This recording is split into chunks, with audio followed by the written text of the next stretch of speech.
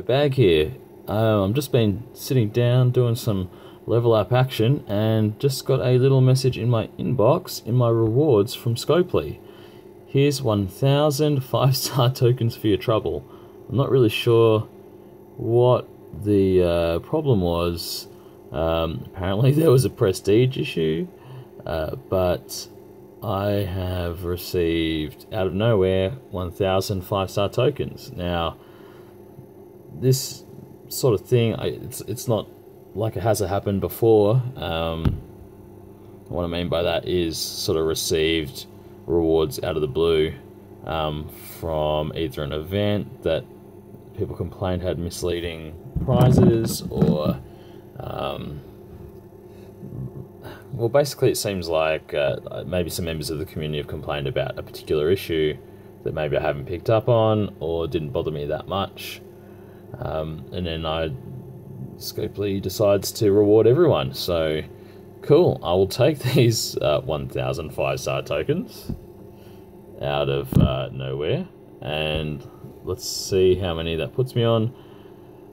Yeah, getting a lot closer to the automatic 5-star. That is pretty cool. And with the rewards up for grabs for the current level up tournament, let's have a look. So let's say we stay in the top 5. Could be potentially looking at adding another 1,500 tokens there. Not gonna say that's gonna happen. You know, my luck, I'll probably just end up with 4-star tokens, but that's, you know, pretty cool. So getting close to the big one. Anyway, let me know if you also got this in your inbox. Oh, hang on. Okay, another 1,000 tokens. I'll also take that. Thank you very much, Scopely. Which, holy shit. Okay, I am about, you know, come on, you can do it, Scopely. You can do it one more time. One more time. You can do it. I believe in you. I believe in you, Scopely. Come on. Maybe if I just keep talking about this, it's gonna dump another 1,000 on me. Holy crap. Okay. Wow, well, you saw it as I was recording it, and yeah, holy shit. Okay, yeah, I'm kind of dumbstruck, guys. That's really out of the blue. I guess while I've got you, let's have a chat about new Sawyer. I've been having a look at some of the other YouTube channels, and there's been a really great look into him by Killshot, and I just wanted to, and that's over at 999 Gaming. If you want to check him out, he's actually kind of part of what sort of made me think, oh, look, it could be fun to record some mobile games. And so here I am recording this. Sawyer, yeah, look, I mean, aesthetically, he is just really cool. Right up there with Romanov. This dude just looks the biz. Let's start off with his weapon. He comes with a custom weapon, much like Yumiko, much like Romanov. A weapon that you can't modify in any way, but yeah, it's got some alright buffs with its 15% attack and 10% HP, giving him a little bit of extra punch and health. And he has that cool bleeding damage. I've found that coming against Romanov that, you know, pretty regularly he will dish out bleeding damage just from a regular attack. So that's kind of cool to have this crossover to a green card, and it could be quite interesting to see those two combined in a green-blue build, which is a good build anyway. It's optimized for dealing with the respective, you know, weaknesses that you may come up against. But having two characters dishing out, you know, bleed that lasts for 4 turns, you're talking about good 280 extra damage for free, more or less, even after you're killed. So that's, you know, that's not nothing. So that could be 25% of a character's health. So without even having to attack, essentially, aside from the one that kicks off the bleeding. So that is, yeah, really quite cool. And it's a way that you can dish out damage to human shielders as well. that that can be a bit of a roadblock sometimes. So that's, yeah, really quite cool. I like that weapon. It could be a little bit better, of course, like being able to boost the attack and HP would be nice, but looking at his stats, he's got pretty damn big attack, let's be honest. That's a lot of damage. Health wise as well, with you know, halfway to 1200 health points, he's on the high side. His defense is quite low.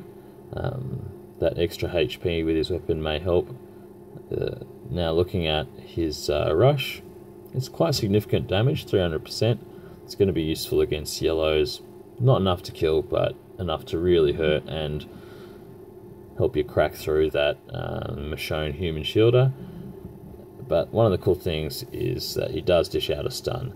He also has the execution special rule, which is kind of nice in attack, I suppose, but I think it's actually a lot better in defense, because, you know, when you come up against enemies that have that special skill, they almost always like automatically target the card that has it. So the card that meets the execution activation requirements, I guess you'd call it, and that could be a real pain in the ass. So when you're banking on the AI being a bit ditzy and just attacking all over the shop, it's really quite annoying to deal with. Anyway, these are so my thoughts on how you could use Sawyer, or how I would use Sawyer. I definitely would have him in. I mean, he could go really well in a green-blue combo. I could see him working out in maybe a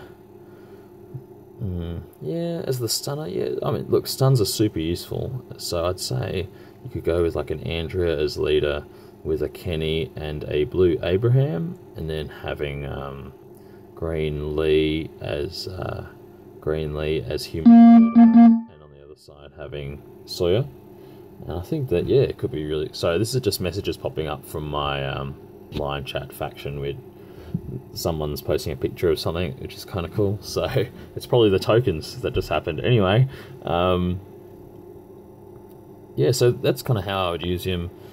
Or like you could look at one of those heavy melee builds, so something like yellow Clementine with a Lee human shield, and then you'd have a green Herschel. Then you'd also have, so that's 3, yeah. Then you've also got your Sawyer, and you always need a big hitter. So you could go a Shiva, who is kind of fast-ish, but lacks sort of weapon buffs, so can be a little bit less effective sometimes. You could go with like a big hitter like body armor, Yellow Jesus or Sandy, who's got that splash damage sorted for you. So yeah, look, I think there's lots of ways that you could use him. That Clementine buff, or you could use green Abraham alternatively, but then you're kind of restricted to all green.